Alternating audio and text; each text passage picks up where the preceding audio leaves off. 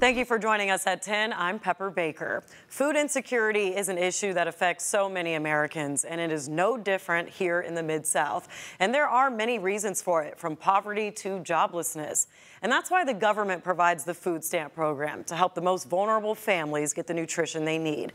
Now, there's about 180,000 food stamp recipients in Shelby County, but many of them told us they haven't received food stamps in months. Our Kevin McNamara is seeking solutions tonight. And Kevin, why aren't they getting their food stamps? Yeah, that's right, Pepper. Felicia DeMillo was one of many who were going without food stamps. Shortly after we introduced you to her at the beginning of the month, state lawmakers found a way to fix her problem. Tonight, there are more people who are not getting the help they need. Now, this is an issue that dates back to last summer. That's when food stamp recipients started complaining about major breakdowns, with some going months without getting any stamps. Now, officials say they fixed the issue, which was a switch of their software. However, many people are still struggling to get what they're eligible for. They need to come up with a solution.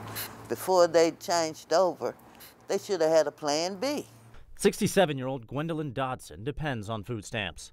Like others in the Mid-South, she too says that since last summer, the food stamp program has been failing her. They tell you they're going to call for an interview. They never call.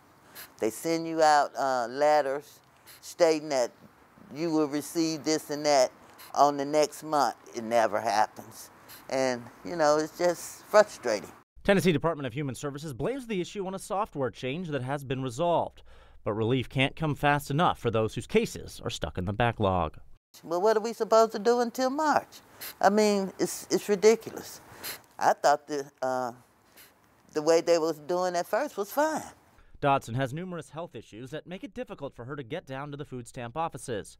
This makes the communication breakdowns particularly challenging. No, I'm just giving it to God. That's all I can do.